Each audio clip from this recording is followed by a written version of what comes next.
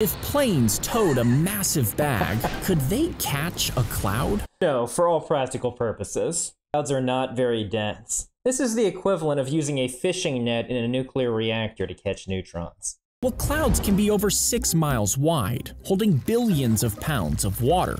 Yeah, though those are the big storm clouds, and it's spread over huge volume. Even if you had a bag big enough to hold it, it would act like a giant parachute, creating so much drag that the engines couldn't keep moving. Yes, drag will scale with area and dynamic pressure. You can get up to over 3 billion newtons of drag force here. Basically the equivalent of a negative reactivity insertion that just crashes your reactor and your plane. But if the planes were powerful enough, you might be able to actually capture the cloud. However, once the vapor turned back into liquid, the weight of it would snap tow cables.